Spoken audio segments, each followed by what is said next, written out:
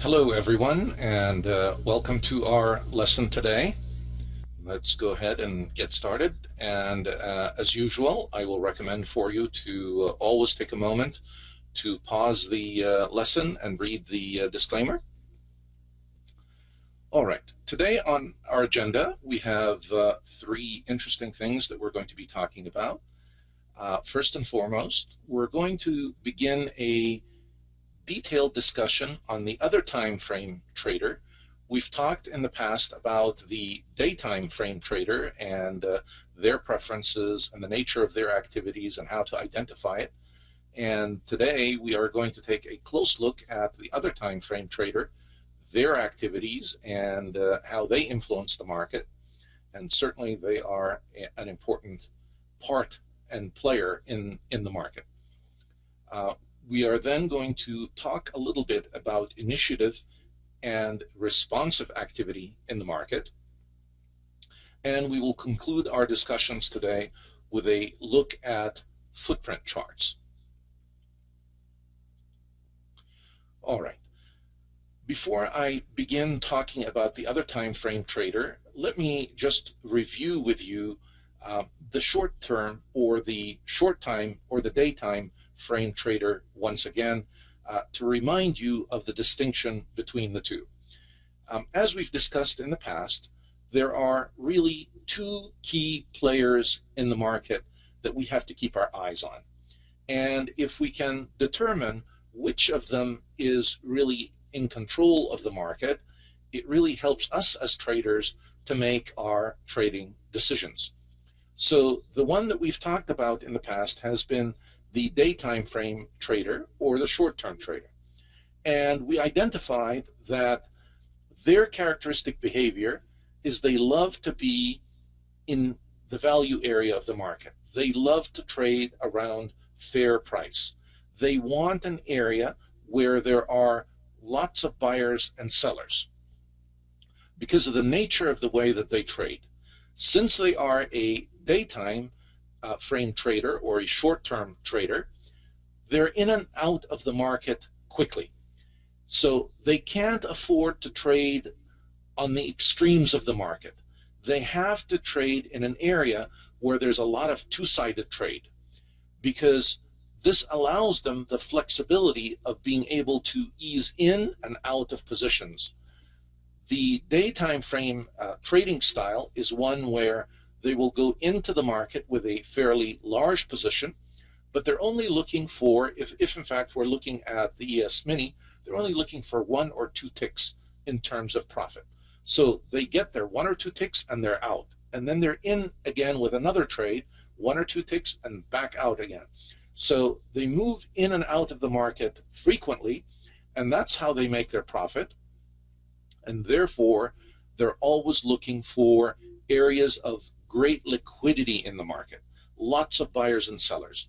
And where do we find these areas? This is really what we usually define as our value area, the area around the point of control, if you will, the fairest price of the day. That's their favorite spot to trade because they know that if they make a trade in this area, it will allow them to come in and out of the market quickly and easily. So this is the characteristic behavior of the short-term trader.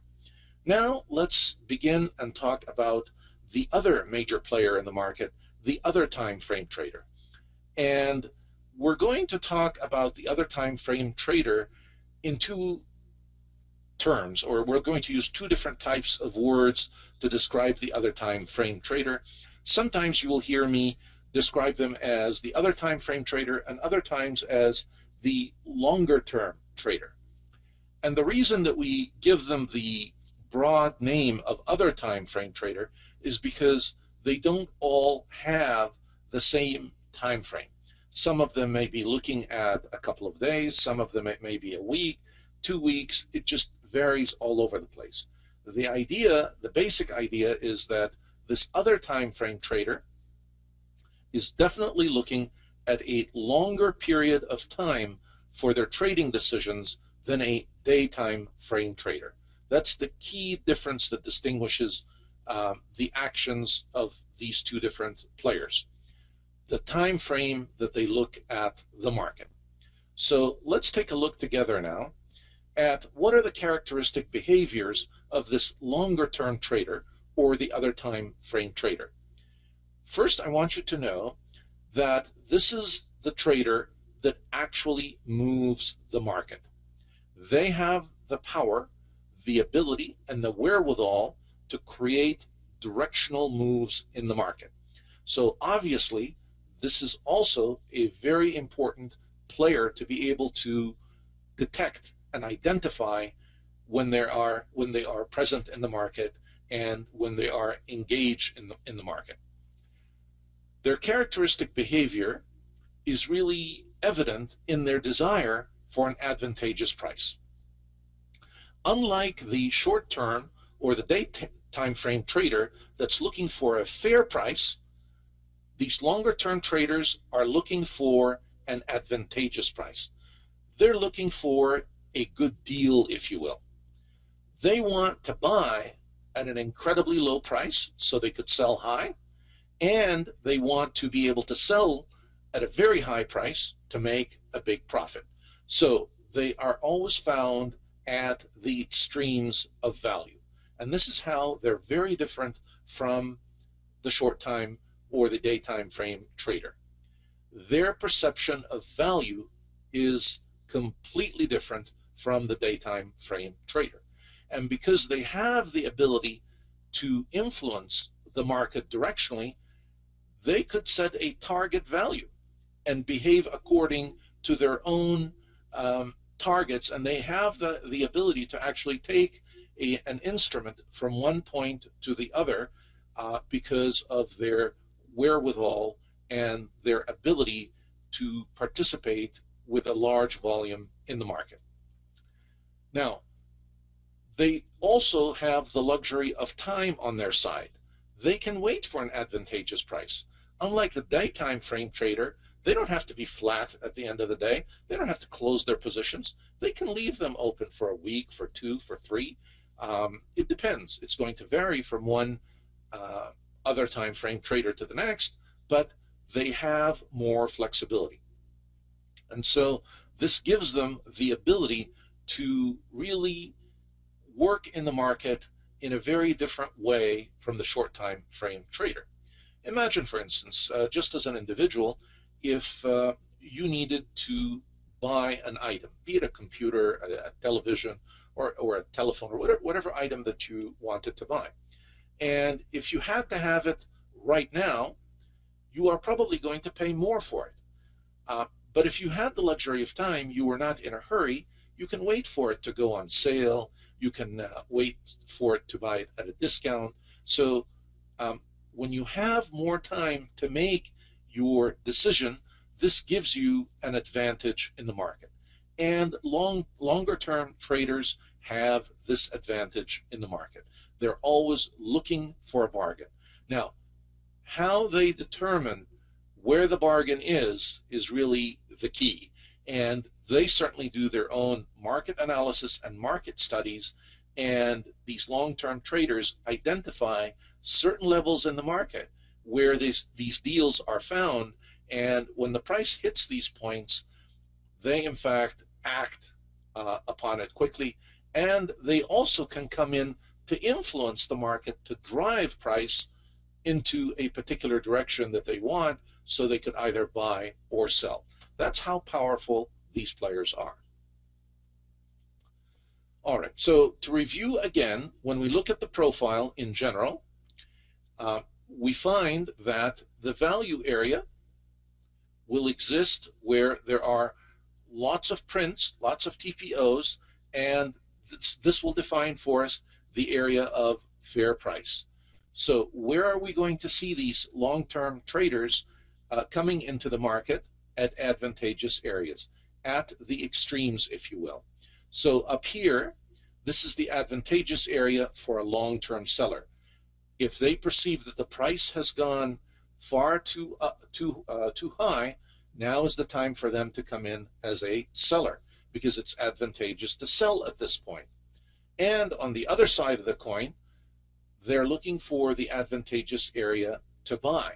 And so if price drops to a certain point, they will come in and buy at this point because they will feel like they are getting a deal.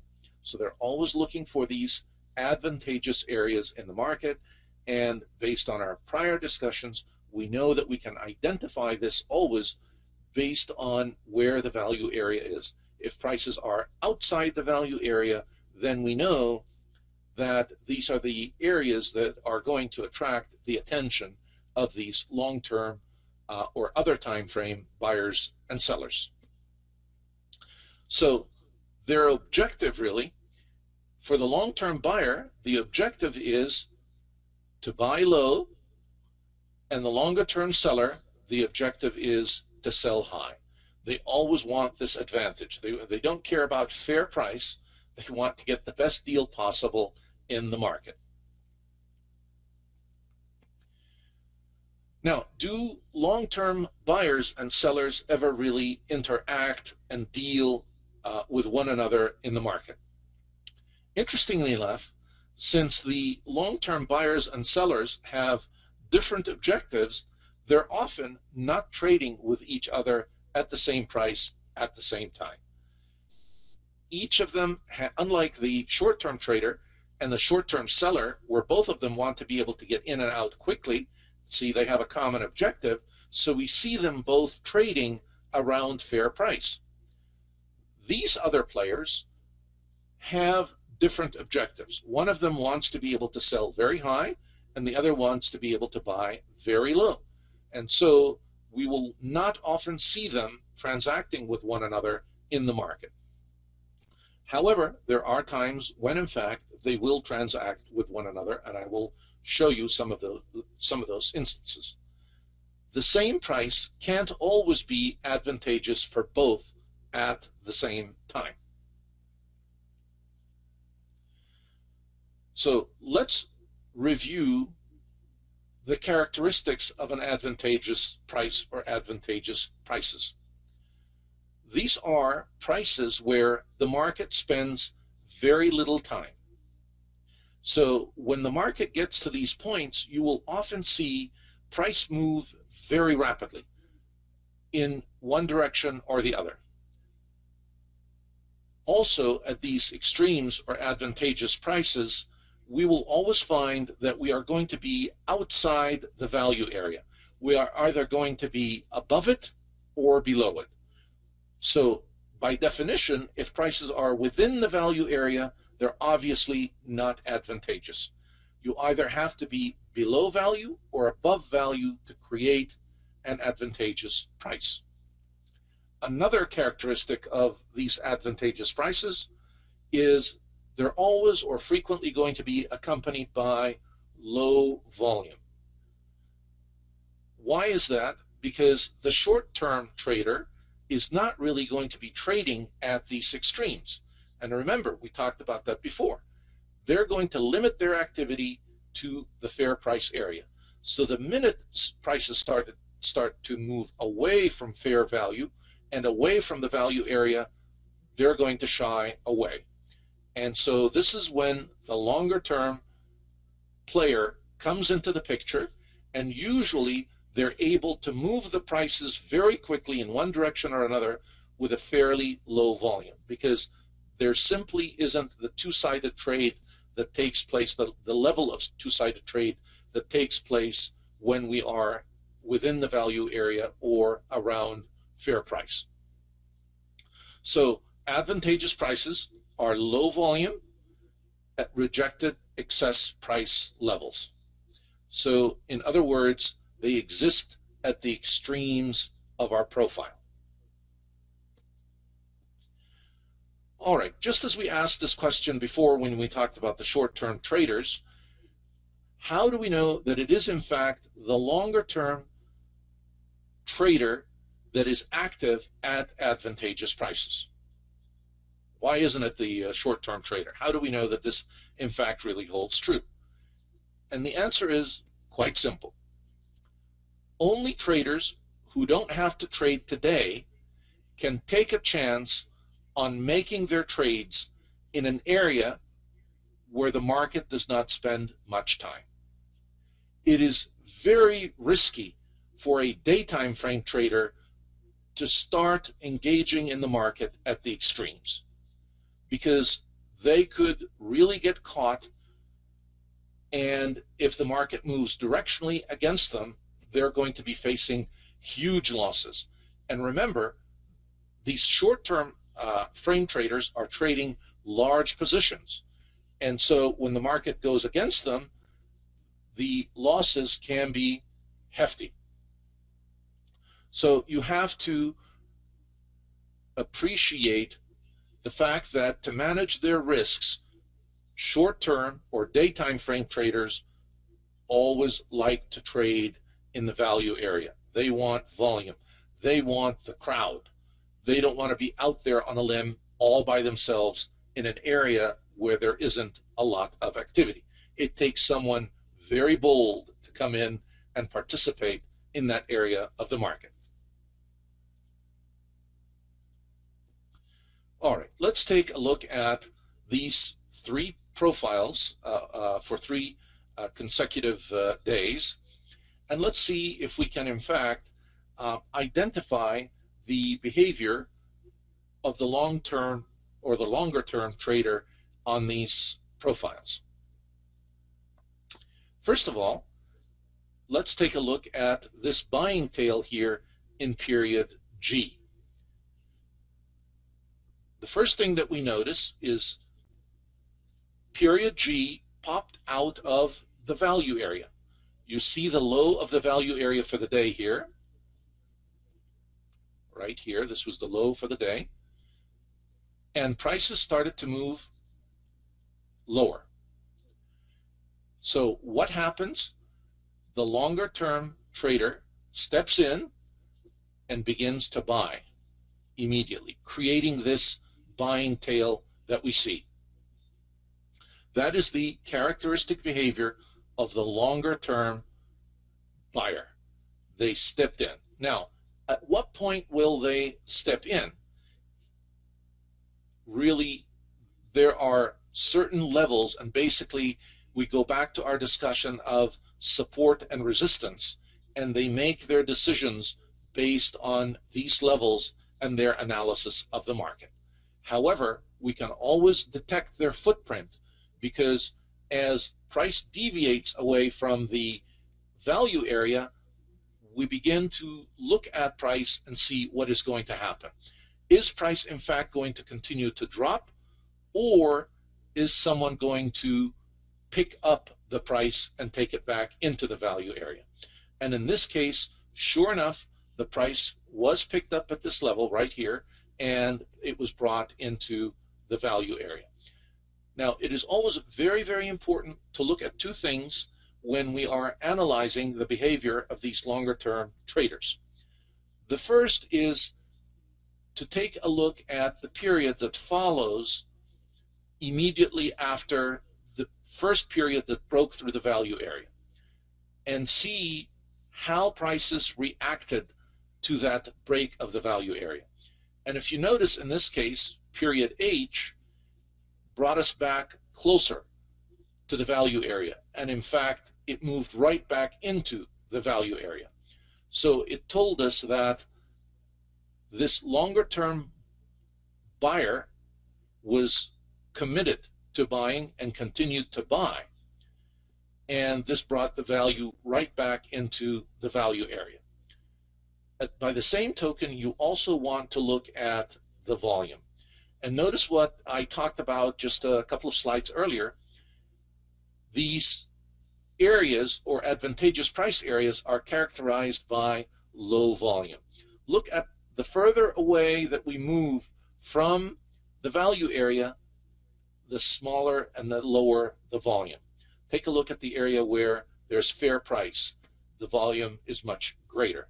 And this is evident immediately in areas where we get into advantageous prices.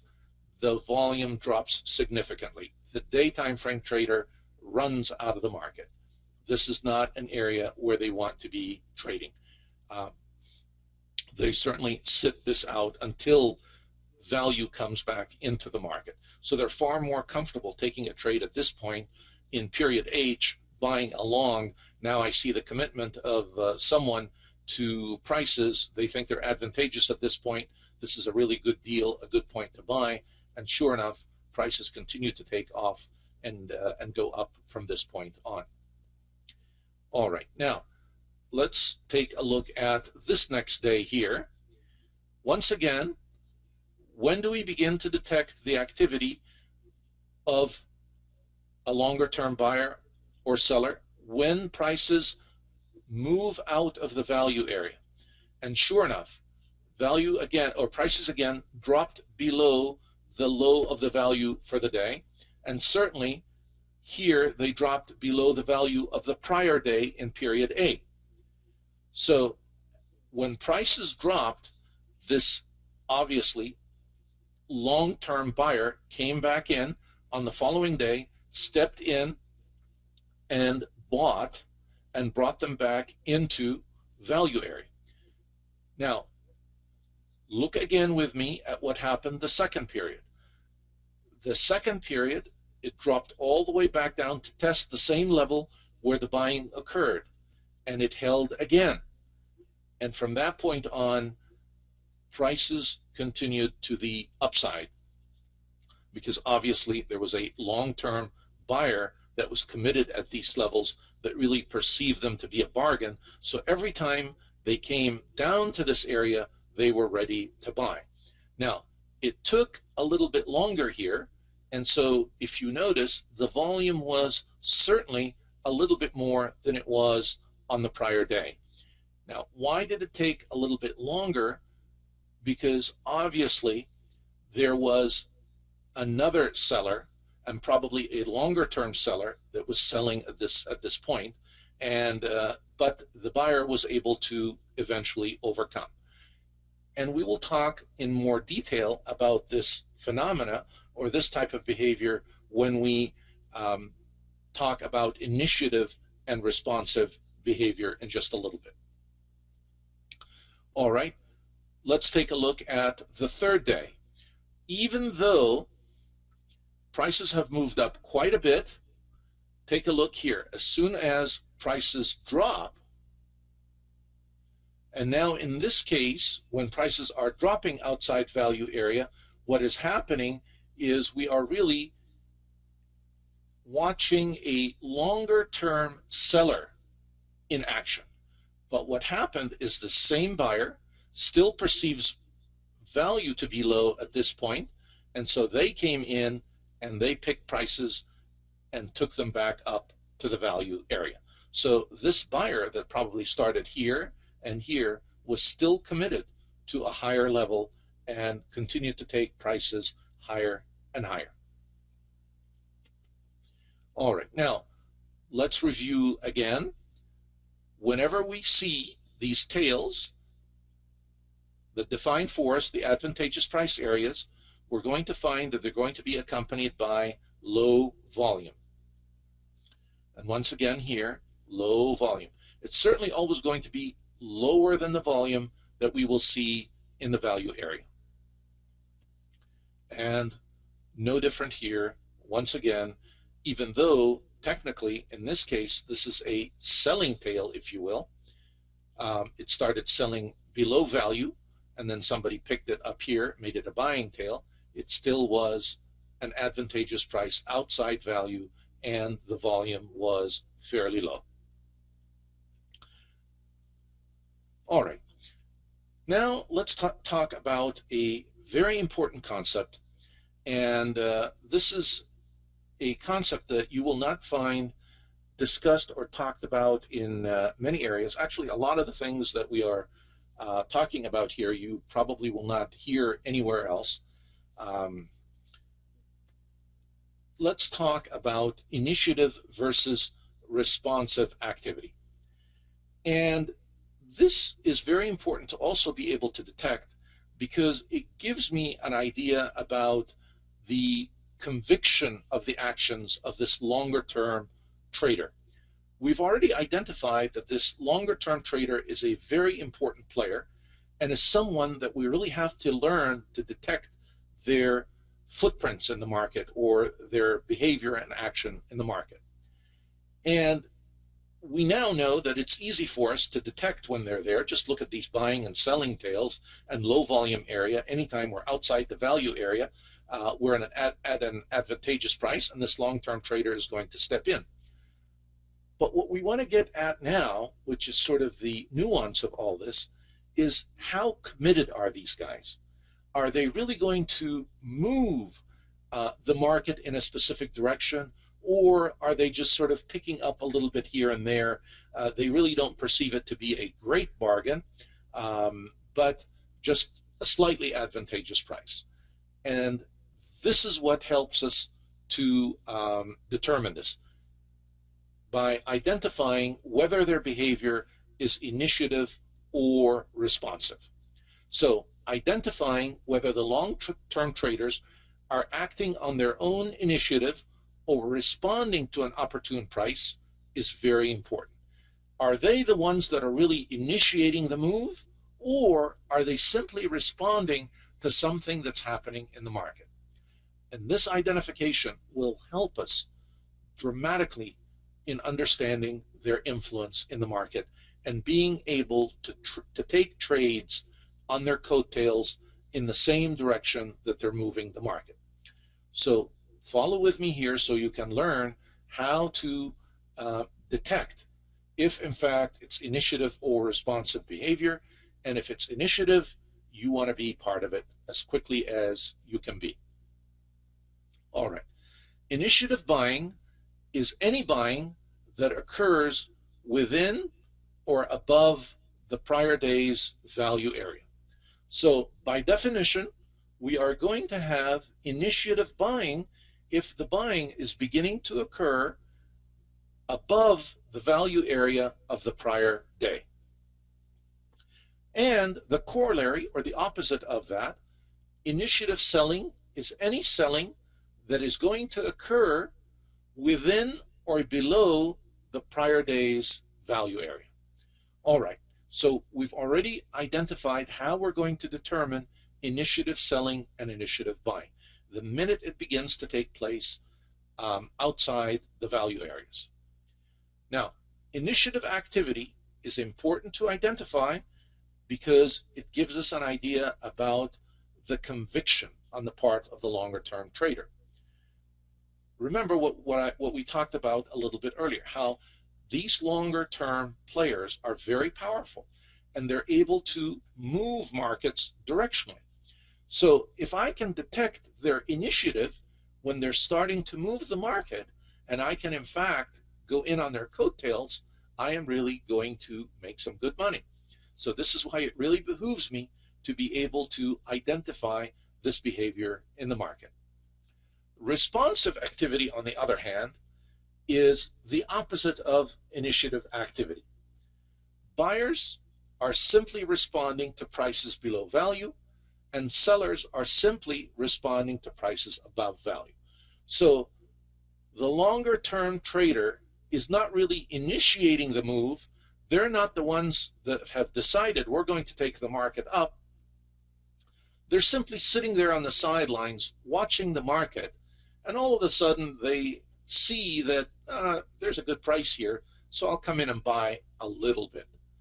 You will find that if this is the behavior, it's responsive, it will not be anywhere near as powerful as if it were in fact initiative. And quite often traders can get fooled in the market when they make the mistake of identifying responsive behavior as initiative behavior.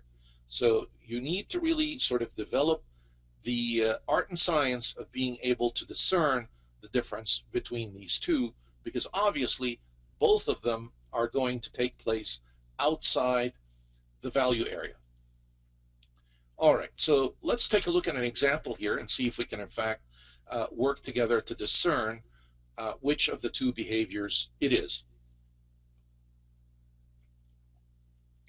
In this case, prices started to drop below value area really in period W, and then they came back up and then period Y. Now notice what is happening here, why this is responsive. Because every time it drops a little bit, the seller comes in and picks it up and brings it back towards the value area again. If in fact it was initiative, we would see it continue in the opposite direction. So we have responsive selling and then a little bit of initiative buying. Responsive selling in that when prices start to drop outside of the value area, they are now going into an area where it becomes attractive for the buyer to buy. And all of a sudden, when the buyer is buying, the seller is responding. And so we get some responsive selling. And the move up really is not sustained for very long. All right, let's take a look at initiative activity and see what happens when prices in fact begin to move outside the value area. And remember now, where is the first period that prices began to move outside the value area of the prior day? And in this case, on the 14th, we will, if we look closely here, we will see that the first print that we got outside the value area of the prior day was really in the B period, if you will. But since the value area of these 2 days are so close, I would look at the C period as the period when we really began to get outside of the top value area of the previous 2 days. So prices now are starting to move outside value. Is it initiative or is it responsive? Well, since it's beginning the move up, it's certainly initiative. Has it been met with responsive selling? Yes, we did get a little bit of responsive selling. But then what happened? When we got a little bit of selling, prices did not deteriorate that far back. They did find support at the top of the value area here. If you notice, period D only dropped 1 print below the value area, and then prices started coming back up again. But notice, even more importantly, they superseded period C. So now period D has a higher high than period C. Now remember our definition of an uptrend: higher highs and higher lows. Take a look at period C and where the low was for period C. And then take a look at period D and where the low was for period D. We have a higher high for period D and a higher low. Classic definition of an uptrend. So I have the characteristics of initiative buying. Now, if I wanted to, I probably would be very comfortable taking a long position at this point of support here, right at above value. And if in fact, when D drops down here again and prints this low, and then I see it start to climb back up again, this would be a good entry for a long position because I've identified initiative buying. And sure enough, E period continues up, and then F period continues up even further, and then G goes up a little bit more, followed by H, I, J, K, and prices continue to move higher and higher. So you see initiative buying is followed by more and more buying in that direction. And value then begins to also expand. The range of value expands beyond the old range. These are the characteristics of initiative buying, and this is when I would want to be a buyer. If in fact this initiative buying would have been met with strong responsive selling, it would have brought value right back into the value area. It did not happen in this case, so that's why prices continued to move up. All right, now let's take a look at initiative selling and what happened here. Why is it initiative selling? Well, prices started to drop below my value area for this day and below the prior day as well. So now, as prices are dropping, what do we see happening? Initiative selling, but it was met with responsive buying. And it brought us right back into the value area again. So if I would have made the mistake of thinking that this was going to continue and shorted at this point, I would have really been hurt, as I got met with this responsive selling and prices continued to go back up into the value area. Now you see the responsive buying in B period.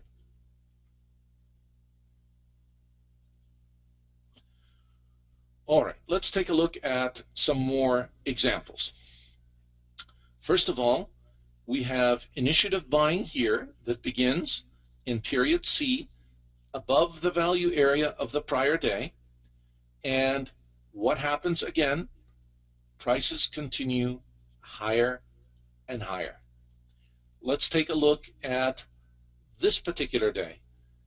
When did our initiative buying start to take place?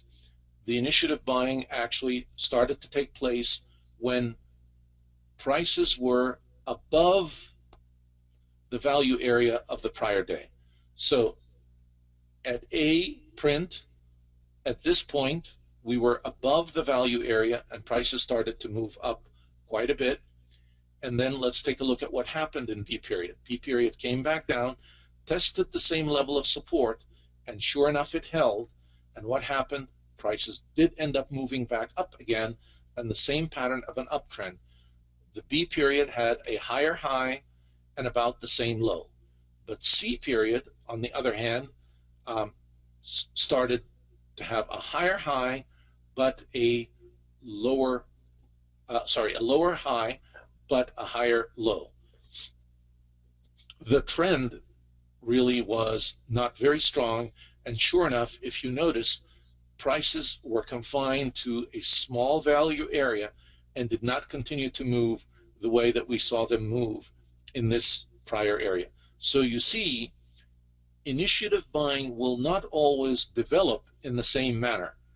It is all going to depend on what happens in the following periods and what level of responsive selling are we going to encounter to the buying, and vice versa. If we have initiative selling, what is the level of responsive buying? So let's take a look now at an example of actual initiative selling. When did the initiative selling begin? When prices began to drop lower than the prior day's low value area. And this started very early in the morning. And notice what happened. We opened up here, right a little bit above the POC of the prior day in the value area, and prices continued to drop, and they dropped below the value area of the prior day, all the way to almost the high of this day's value area. And then what happened? We saw that B period prices came back up, but when they came back up, they couldn't even make it through the low of the prior day. And this gives us a very strong indication that this is initiative selling. The seller, in this case, the long-term seller, is committed. They're really going to be selling quite a bit. And this would be a good point to begin a trade, to take a short, or to move with the seller in a downward direction. And sure enough, watch what they do. They take prices even lower, and lower. C period goes lower, D period even lower yet, E, F, G, and prices continue to drop quite a bit, and the value area for the whole day is significantly lower than the prior day.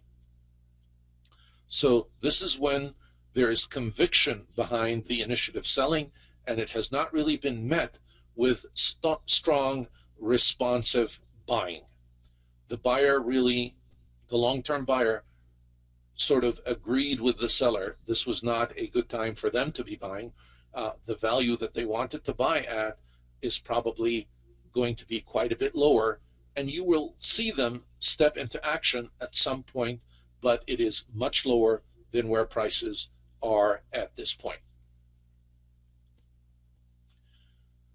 Now, we try to discern some of this behavior and detect it simply by looking at the profile.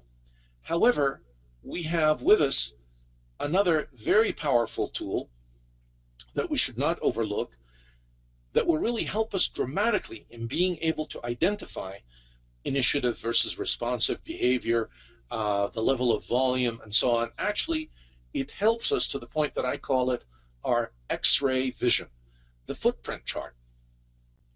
And I've talked a little bit about the footprint chart in the past, and I want to talk a little bit about it a little bit more today, and we're certainly going to talk about it a lot because this gives us information that is very valuable, and if we learn to interpret it, it can tremendously help our understanding of the market and our ability to move in harmony with the market. All right, so the footprint chart is, again, something that we can easily produce in the market delta. And tomorrow in our lab, I will cover some of this as I did in the earlier labs with some of you in terms of how to get the chart and change some with parameters and so on. But let me begin with this first basic chart, which is a chart that shows us simple bid and ask. On the left-hand side is the number of contracts that were transacted at the bid. On the right-hand side is the number of contracts that were transacted at the ask. So at each of these price levels, I have X-ray vision. I can actually take a look now and tell you during this period of time, which was a 5-minute increment, how many transactions, how many contracts were sold at bid and how many were sold at ask.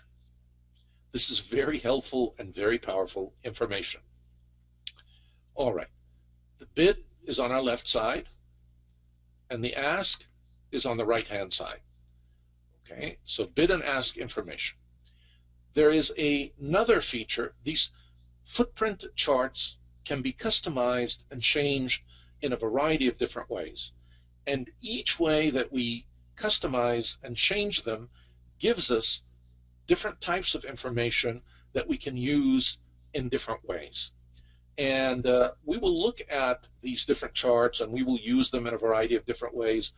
I just want to begin introducing these basic concepts to you, and then we will integrate them into some of the other concepts and show how the footprint can really be a great asset in helping us detect early initiative buying, responsive selling, some of these concepts that we're talking about, long-term behavior, short-term trader behavior in the market. So the next thing that you need to be familiar with is the concept of the delta and how we calculate a delta. A delta is nothing more than the difference between the number of contracts at bid and the number of contracts at the ask. So if we take a look at these two charts, and they're really two charts of the same exact picture, but shown in a different manner. On the right-hand side, the chart is showing me my delta, and on the left-hand side, it is showing me bid and ask. So let's take an example here and pick a number and show how we actually calculate the bid and ask. Let's take a look at this cell here. We have 94 at bid, 206 at ask. So 94 contracts traded at the bid and 206 were traded at the ask. The difference between the two is my delta. If I have more contracts traded at the ask, then I have a green, or what we call a positive delta. Again, let me review one of the very early concepts that we discussed to make sure that you remember it and are comfortable with it. In the auction market, if transactions are taking place more at the bid, this is indicative of a more aggressive seller. If transactions or more transactions are taking place at the ask, this is indicative of a more aggressive buyer. So therefore, when I look at the bid and ask numbers, and I have 206 at the ask versus 94 at the bid, obviously, in this case, at this price, at this moment of time, the delta was positive, meaning that the buyers were more aggressive in the marketplace. So already, based on the footprint chart, I can take a look at any point, price point in time, and tell you who was the more aggressive at that price. Was it the sellers or was it the buyers? And if in fact it was the buyers that were more aggressive, what is this likely to do to prices in the market? And the answer should be obvious. We should see prices go up. And take a look at what happened on the following candle. Sure enough, in that 5-minute time frame, prices did go up. Now, you have to put things in perspective.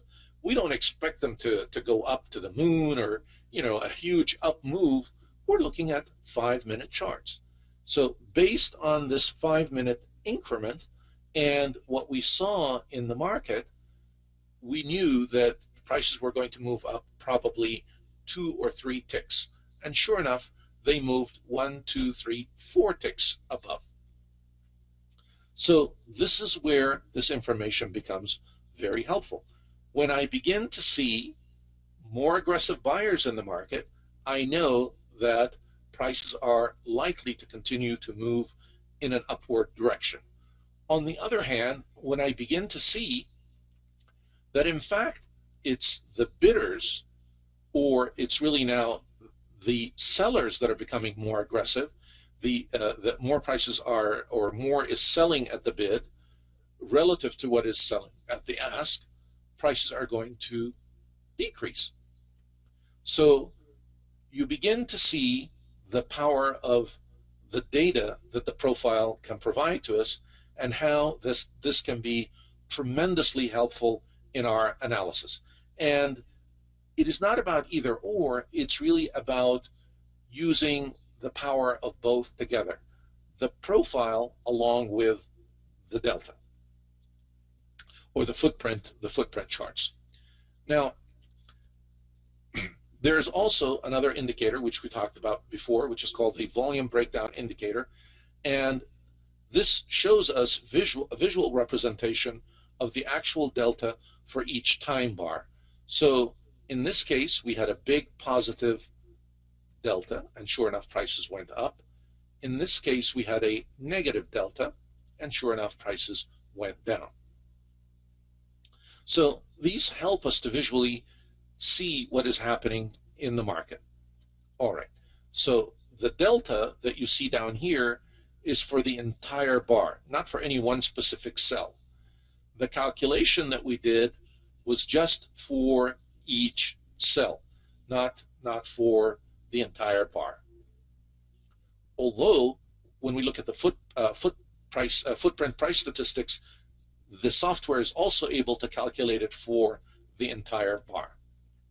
Now, sometimes we're going to get an interesting phenomena, which we call the delta divergence, where in fact, prices will be moving lower, but the delta will be higher. And often the delta will win out, and you will see prices move up a little bit. All right. Another way that we can display and look at the footprint chart is the bid and ask volume. And in this case, what we wanted to highlight rather than the delta is the total volume at each price and highlight it with a color. So if the volume was positive, it would give us a green. If the volume was negative, it would be red. And the purpose here is it'll highlight for us which volume was predominant in the bar. So in looking at this particular bar, selling was certainly dominant. And the next question we want to look at is, where was the biggest volume? Was it at the top or at the bottom of the bar or in the middle? And if it is in the middle, then we know that we have two extremes, and we want to sort of see where the middle of the next bar is going to be. Is it going to be above the prior, basically the value area for the bar, or is it going to be below it? As the value area starts to move up, prices will move up. If the value area for the bar moves down, you're going to see prices continue to move down. So you will see now a wide variety of ways that we can use and display these footprint charts. The nice thing about being able to take a look at volume footprints like this is it can also show us points where volume starts to dry up. These are, in essence, the extremes in this time period. And notice how we're getting zeros. No bidding at all, just some people picking up, buying at the ask. So volume is drying up at this price level up here. But we're getting more volume at the lower prices of the range. This is indicative of value moving lower in the market. Now, another way that we could look at the footprint is to completely do away with bid and ask and just look at pure volume numbers. And notice what the software does for us. It gives us different shading for different levels of volume. The greater the volume, the darker the color. So this is showing me where the greatest participation of traders is in this bar. At what price? Are they buying at the high of the bar, or are they transacting at the highs, or are they transacting as the low? Where is market facilitating trade? Is it on the upper end of the range or the lower end of the range? When I am able to see a picture of this, I am able to discern whether in fact prices are going to be moving up or moving down. Where is the volume? Watch the volume. Where is the volume in the range? Now, in this case, this is a period really of very low volume, and you can see that down here on the volume chart. So we're not looking at anything of great significance. Now, we can also do bid-ask volume shading. So in this case, we don't want it to tell us was it buying or selling volume. We just want to see the magnitude and the level of volume.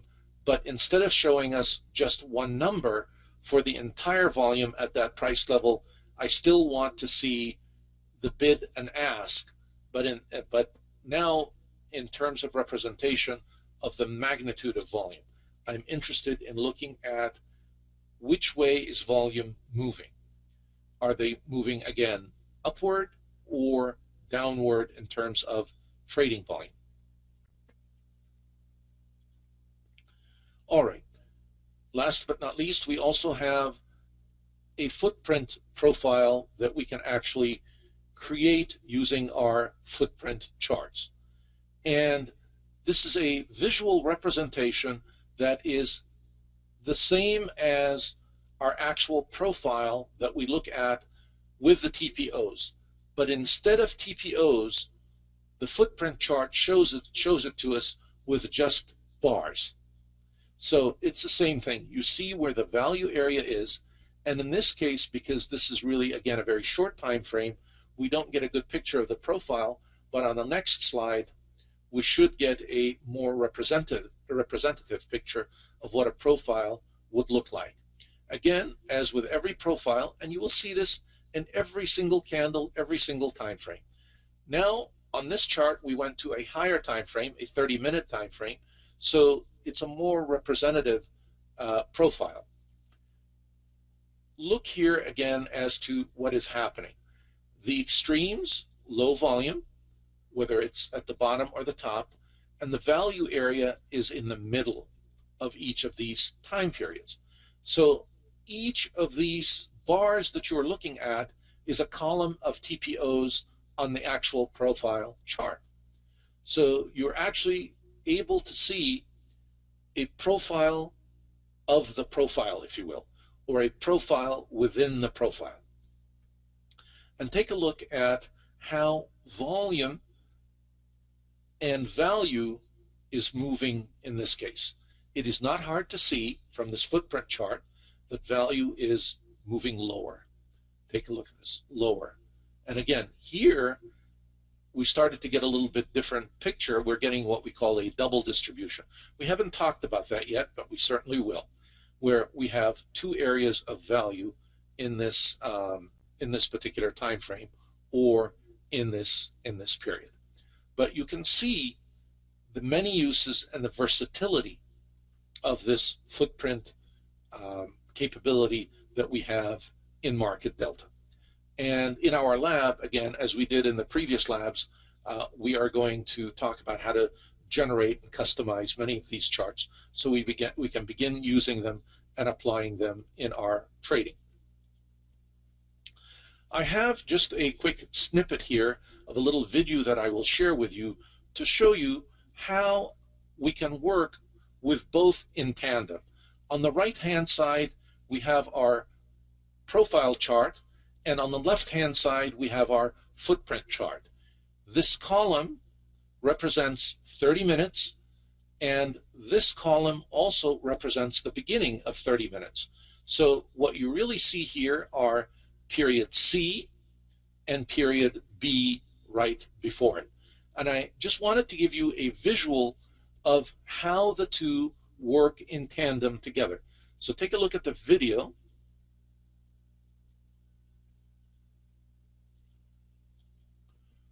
Get the video going here. And watch that as prices are changing on the profile, when we only look at the profile, we're only looking at the letters. But here, I am actually seeing what is physically happening in real time at every print that takes place on the chart. Now, I'm going to draw a horizontal line here at this support level that we have on the profile chart, because it's the low value area of the prior day, and immediately this gives us a recognition that this is a point of support. We want to see what's going to happen as prices approach this point. Actually, this line represents the low of the initial value area here. So I can use the two in tandem. Another interesting feature about these footprint charts is you can actually put other indicators on the footprint chart. So it really helps us to augment and supplement the information that we get from the profile itself. The footprint gives us what I call the X-ray vision into what is actually happening in each of these prints as they print. Where is the activity here?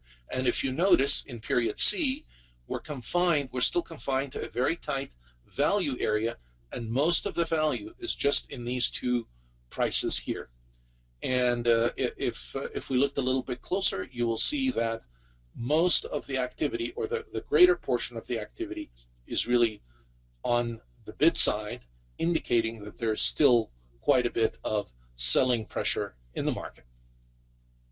We will look at many more examples of these, but I wanted to begin to introduce you to the ability to work with the footprint chart in tandem with the profile chart, because you will find that that will be a great asset for you in your trading.